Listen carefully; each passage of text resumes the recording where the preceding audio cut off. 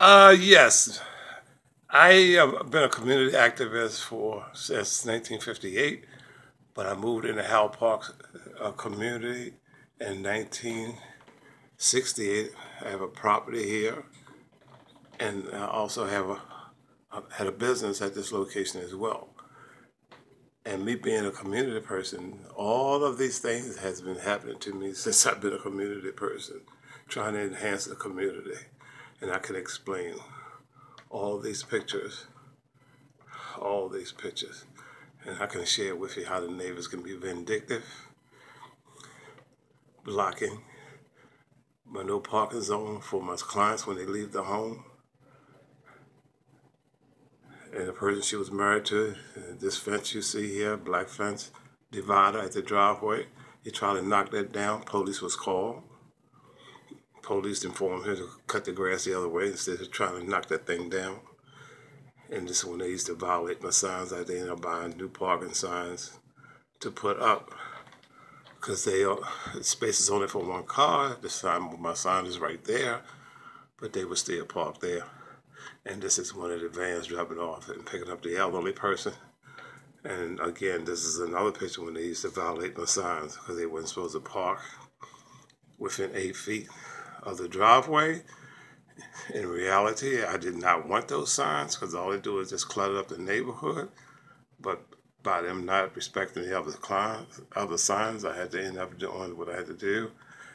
And my window was broken out on my car, parked right beside my driveway. As you see up there, one of those pictures, police was called. This is around in 1909. And this pictures that you see here is where the neighbor had taken 2 feet of my property. And I explained to her, me being an general licensed contractor, I explained to her house is 2 feet wider than my house and she could not put a driveway on this side, and that's what was the difference. And after I informed her and brought it to her attention, she stopped speaking and we went to court, but the judge made her move that fence back. And this is what it looks like now, straight away. And the pictures that you see here, our friend or husband, when they cut the grass, he would leave his grass in the street. Knowing my neighbors on both sides realized I would always cut my grass and sweep up the cuttings. And this is what he would leave in front of my house. And one day I waited until he cleaned his sidewalk off, and I said to him, I said, "Sir, are you planning on cleaning this stuff from my driveway?"